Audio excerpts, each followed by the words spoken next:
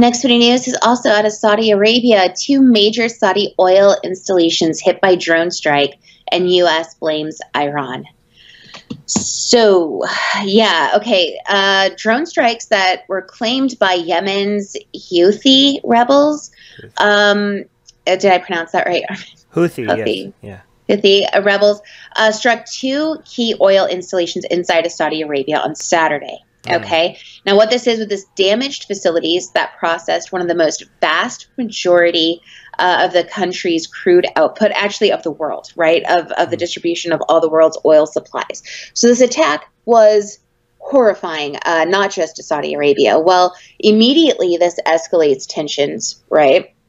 And the United States, President Trump comes out and says, we've got our missiles aimed. We're just waiting for Saudi Arabia to say they know who did it. We know who did it. And obviously Iran is being blamed for this. So, well, rightfully so, I would say, though. This is Iran.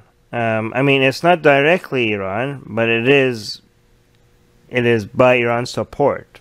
You know, I mean, I mean, you can't be 100% sure, but very, very likely. Okay, I mean, the Houthis were not. I mean, just a few years ago, it would be unimaginable for them to be able to do anything like this, right? It's only with Iran's support and probably, like very, very likely with Iran's blessing that they did anything like this, right? But that's not enough for Saudi Arabia. Like, okay, so the question is, so I don't know if people know how much our audience knows about any of this. The Houthis are Shia, Iran is Shia, Saudi Arabia is Sunni. Iran's proxies in the region are all Shia, mostly Shia.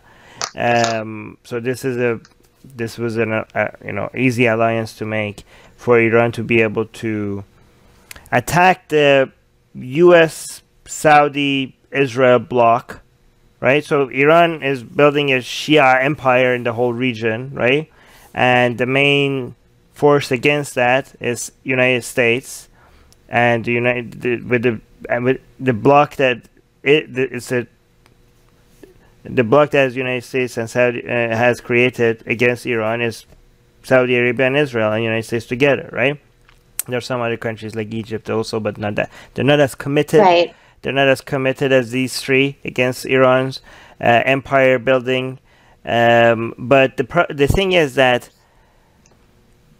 you know, Iran, the easiest target right now among all these three is Saudi Arabia, because they have all this, you know, oil, you know, pipelines, all these facilities right there, and it's just, I mean, now they've proven how easy it is to target them. I mean, they just had a few drones and they managed to cause so much chaos. And it's just, I think Iran is just showing how vulnerable Saudi Arabia is right next to them, right? I mean, this seems to me like it's a warning to not to go to war with Iran, because if they could do this with just a few drones, they're just trying to show like imagine what we were gonna do if we actually go to war. Like, we're gonna basically halt the entire world's economy because we have all this oil right here. And this was just a few drones, right? Imagine if we just this was just the Houthis, right? This was just the Houthis. Imagine if we bring in the entire Iran's military force, right?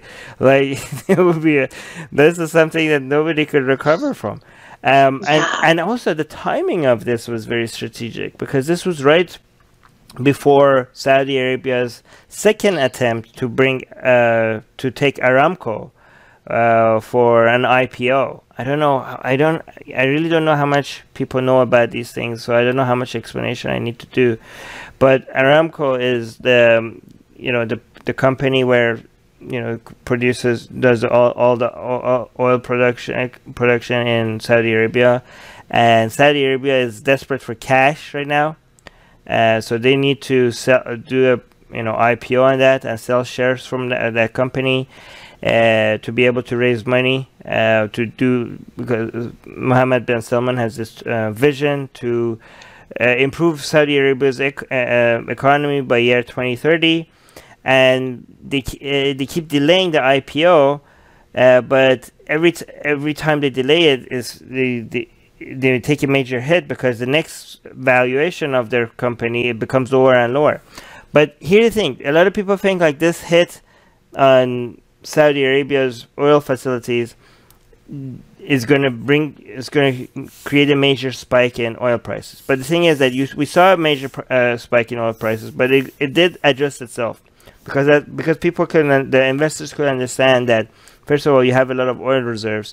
Second of all, at some point you're going to be able to fix all of this and you're going to be able to export oil again.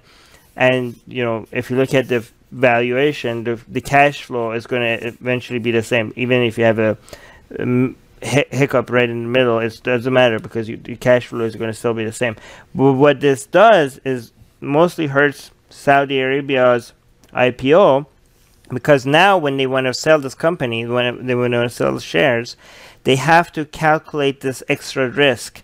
They have to, when they discount the future cash flows that they could get out of Aramco, they have to adjust the valuation because it's going to get it discounted by a higher risk factor, right? And this is going to really reduce the amount of money that Saudi Arabia could get out of Aramco. So this the timing was absolutely perfect to make the maximum damage to Saudi Arabia, right? Because I think they were trying to go public with that in November. So this is right before, and I think they might actually now delay it a little bit more to be able to show the world that they have. But by the way, this was such a huge embarrassment for Saudi Arabia. They have bought billions of dollars worth of defense for exactly these, and they bought it from United States, right? And none of that managed to stop a very, very cheap drones, right? Compared to all the money that they had spent on defense, it didn't stop a few drones. They just walked right in, just made a whole bunch of mess, and that was it, right? That's insane. Yeah. So I mean, Iran has mastered the art of asymmetric warfare, right? And a lot of people say, Iran might have done Saudi Arabia a favor, because the Saudis they're delusional about their abilities. They thought, like, when they went to Yemen, they thought that they could, this is a 3-week thing. Like, you could go right in, and finish everything in 3 weeks. And now we are more than 4 years into war, and they still haven't. Not only they didn't defeat the Houthis are now crossing the border into Saudi Arabia, like without all the military might that the Saudi Arabia is supposed to have, right? So that's so embarrassing. But even after that, they didn't learn the lesson. They want to go. Saudi Arabia keeps wanting to go to war with Iran, right? They feel like, well, United States will back us up. Let's go to war with Iran. And now I think they're scared, because now they say, like, if they manage to do this with a few drones with us, what will happen to us if we go to war with Iran?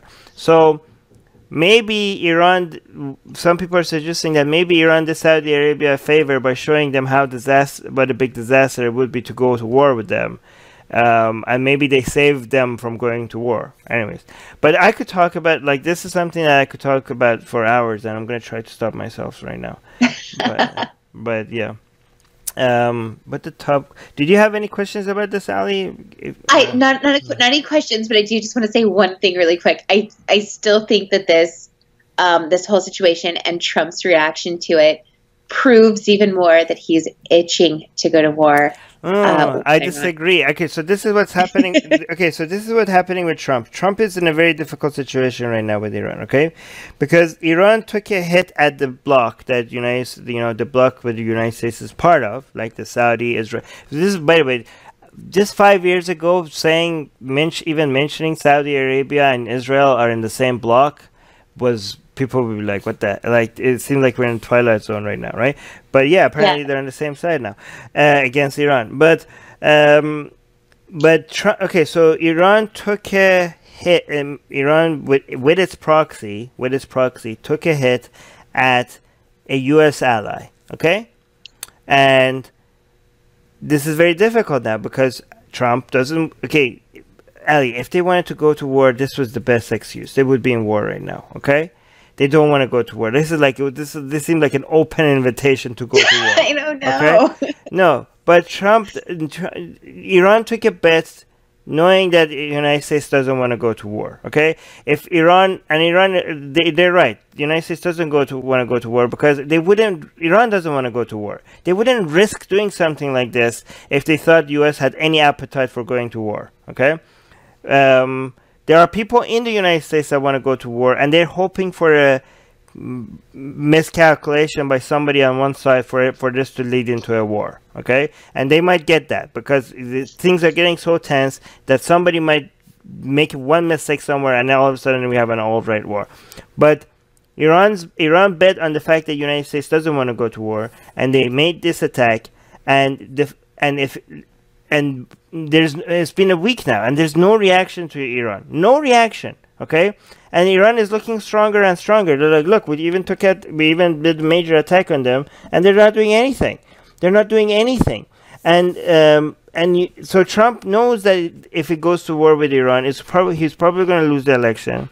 His base hates going to war with any country. We saw that what happened when Trump bombed some Syrian, airports or whatever.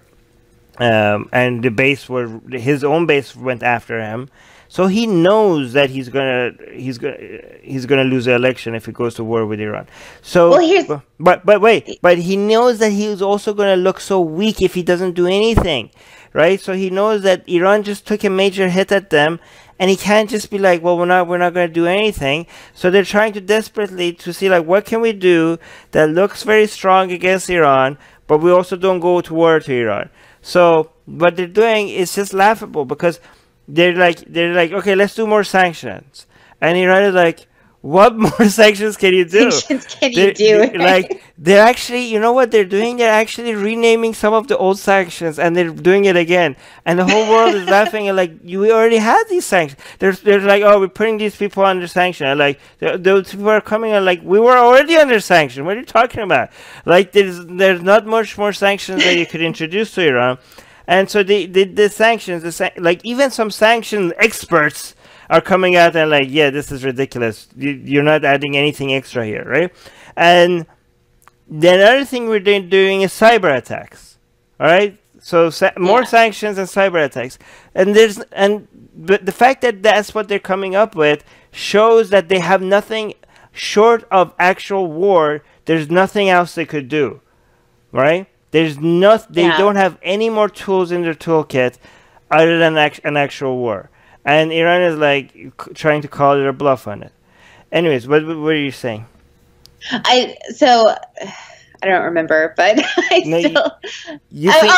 I was going to say was, it's not up to Trump whether or not we go to war. It's up to Congress, right? So he has to get Congress's approval.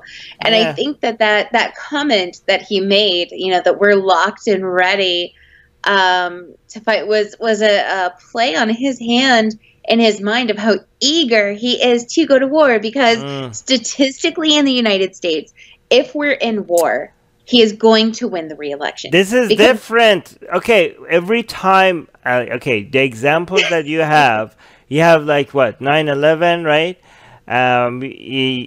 But the reason why those were different was two things. First of all, you had a major attack. Too. Huh? Bill Clinton also. Yeah, Bill Clinton. Okay, Bill Clinton had a lot more on his, like he had the economy on his side and all that stuff, right? But the other major war that, first of all, Bill Clinton didn't. Okay, that was a war with a whole bunch of other countries as well, right? That looked a lot better, right? But if you look at other examples, like if you look at Pearl Harbor or after 9/11, you had a major attack on the United States, okay? Of course, Americans would at that time be sympathetic to retaliation, right? You don't have that right now. You have what? If you go to war right now, you're sending American soldiers to die for Saudi Arabia. For Saudi Arabia's oil, well, for Saudi oil, but it sucks. That is something that Americans were like, wait, what? Like if you have something like 9/11. And then you go to war, people are like, they attacked us, they killed our citizens, let's go show them, right? But if you go to war after an attack on Saudi Arabia, people are like, wait, our soldiers are dying because they attacked the Saudis? You know, so that's why I think that's different. Okay, and again, and then second reason why it's different is because his base is different. I don't know. You say his base is different, but I see them so hungry for war. They don't even care that it's Saudi. Trump's base? Yes, Trump's base. No, you're talking about neocons. Those are different kind of Republicans than Trump's base. Okay. Trump's base does not like war. Trump's base is like stay at home, stay at home. We saw that. We saw what happened when Trump called for a strike on Syrian planes. By the way, technically, Trump does have ways to go to war without Congress. I mean, he could be challenged, but if he wanted to, he could do it. He shouldn't, though. Anyways. No, he shouldn't. Okay, Christopher. Aaron is saying we bomb our own shit all the time to get people to believe we're under attack. Okay, that sounds like conspiracy level shit. Okay, no. Christopher, that was 9/11, right? Yeah, that's a 9/11. True. No, that's okay. Yeah, we're not gonna go into conspiracy theories here. Christopher saying I'll just come clean for my entire country here since they love to blame others. Basically, the United States did it. Jesus, wow, another conspiracy theory. Gary, I won't cry about it. I wouldn't care if Saudi Arabia itself was destroyed. It ought to be destroyed as an enemy of humanity. No, Saudi Arabia should not be destroyed. The government should be changed to something that is good for Saudi Arabia and its people. Michael saying another in the long line of false flags to push us into war. Wow, heavy conspiracy levels. No, this was okay. This is not a false flag. This was Iran. Jesus Christ, people. Atheists are under attack in many places. If they were Christians, their voices would be heard. If they were Jews, their voices would be heard. If they were Muslims, their voices would be heard. But they are atheists, and not many seem to be listening. Let's make it difficult for them to ignore us. We have built a global community, and now we are tearing down geographic, cultural, and language barriers so we can find each other and support each other. In the last decade, we have built the largest atheist community in the world. Now we're doing the same in other languages. With your help, we have started Atheist Republic in Persian and Arabic. انضميت مؤخرا لأسرة Atheist Republic وحيصير عندي بودكاست باللغة العربية. As we grow, we can dedicate more time, staff, and resources to start doing the same in Spanish, Portuguese, Malay, Bengali, Urdu, Hindi, and other languages. We are providing community, support, informative content, and amplifying the voices of those who need protection, especially in countries where people feel isolated simply for their lack of belief. We want to be there for them, and we are only getting started. Help us get there. Check in the description for ways you can support our projects.